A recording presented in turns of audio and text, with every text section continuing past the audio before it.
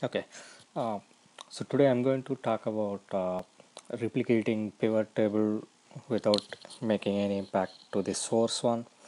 Usually, when we make a duplication of the pivot table and change its grouping or fields, the source table also gets impacted. So I'm going to show you a simple technique of how you can avoid it.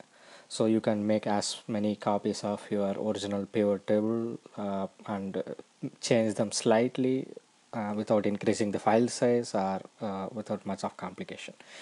So I have a small table here to make my pivot table out of it, and I'm going to name the range of this table as inventory 1.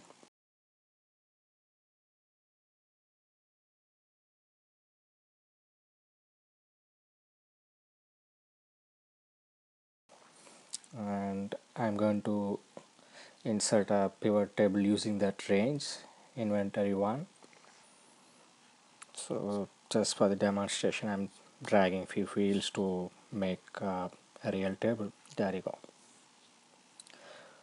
Now I want to make a copy of it. So to do that, select the pivot table, copy it, and paste it into a new sheet completely, just to make the widths of the cells consistent.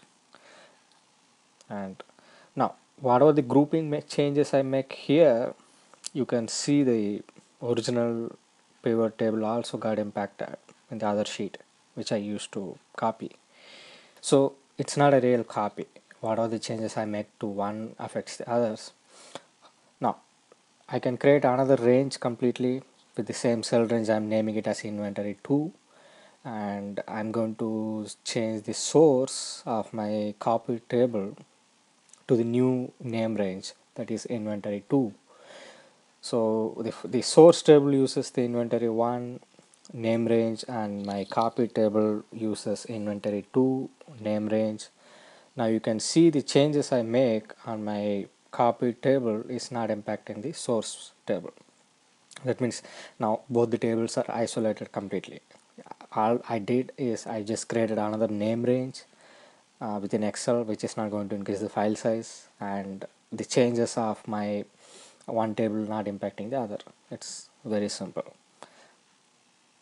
I hope you found this useful. Please make sure you read my complete post as well for the step-by-step instructions again. Thank you.